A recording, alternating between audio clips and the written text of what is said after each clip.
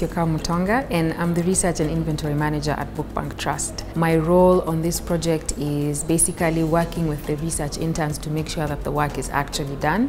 And this included bringing on more interns, deciding what part of the collection we were going to digitize for the project. My name is Chao Tayana Maina. I'm a digital heritage specialist, and I have been advising and training the interns here at the McMillan Library on the digitization process for the ordinances, gazettes, and newspapers that they've been working on. We started this work in November 2020, and we've been at it for about 2.5 months now, because we took a December break. And the first workshop that we held was basically learning what is digitization, how do you use cameras, how do you enter metadata.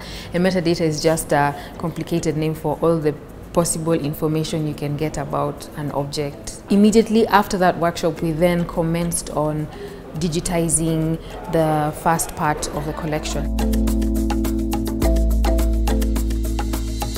And so yeah, we did that all of November and December, took a break and came back, and then had our midline digitization workshop. Which was basically looking at how the interns have been doing and how the process is. It was more of a very interactive sort of session in which we were listening to what the interns' experience were, but also assessing the quality of the data they produced.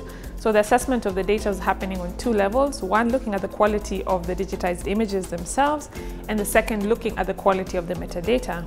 So when it comes to looking at the quality of the images, some of the things we were looking at are, for example, lighting. Are the images overexposed or underexposed?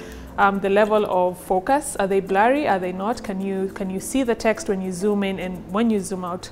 The second thing was looking at the quality of the metadata. So is the data uniform? Is it structured? Are the fields that they're supposed to be inputting, are they all there? And in the sense that also the metadata needs to be aligned. So are they using the same terms? Are they using the same names? Are they using the same data format? So these are some of the things that we were assessing.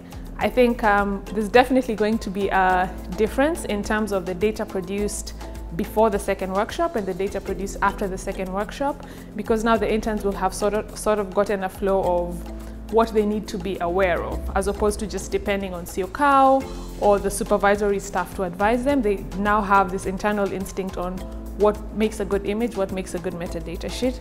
So it's going to be very important for us to assess the data produced between the 2 workshops.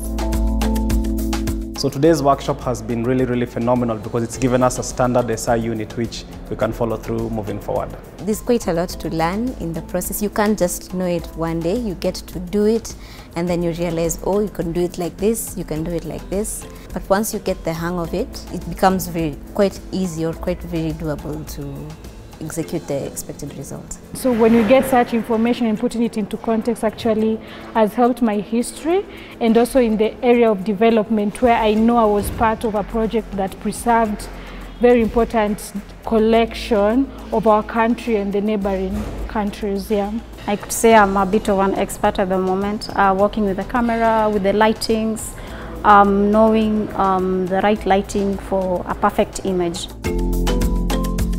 It's been very good to see that the library staff, the interns themselves, have been able to contextualize and sort of like revise the format of the digitization workflow to suit their needs, whether they're working in the basement or they're working in the children's section where they want.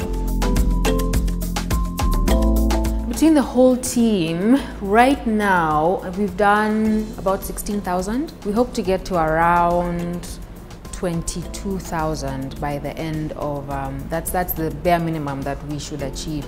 So just based on how fast the team is working, we might, who knows, maybe get to 30,000. That would make all of us very happy.